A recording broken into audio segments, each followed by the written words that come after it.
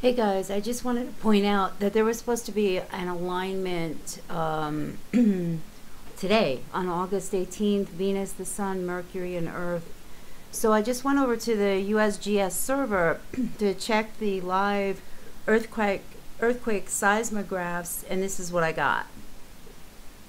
Okay, so it appears that this has been down, by the way, since yesterday morning. That's Wednesday morning.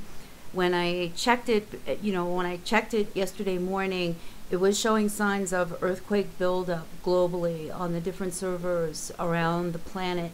And then when I went to refresh it, this is the screen that I got here. And as you can see, there's nothing. I also have another USGS for the United States, same thing. So they've taken the servers down. There's no more live earthquake monitoring from the USGS. And strangely, coincidentally, it happens when we're supposed to have a 4-body alignment. Now last night, Dutchsinse put out a video of a 6.2 magnitude earthquake in Japan, and I believe he's using the ESCM earthquake monitor for this information. I'll put a link to his video below. But in his video, he explains that there is a continuing and increasing uptick in earthquake activity. Now, I stand behind my claim that I made in my last video that the JPL orbital diagram is wrong.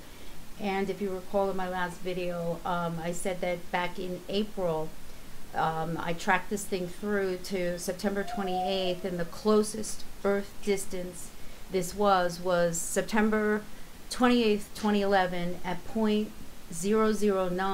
AUs from Earth. I marked it on my calendar, but I didn't save the orbital diagram.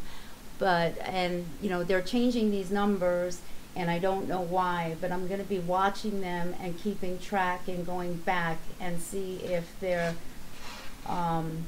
just randomly updating these numbers with no apparent correlation in the orbital diagram. All right, thanks a lot. Take care. Till later.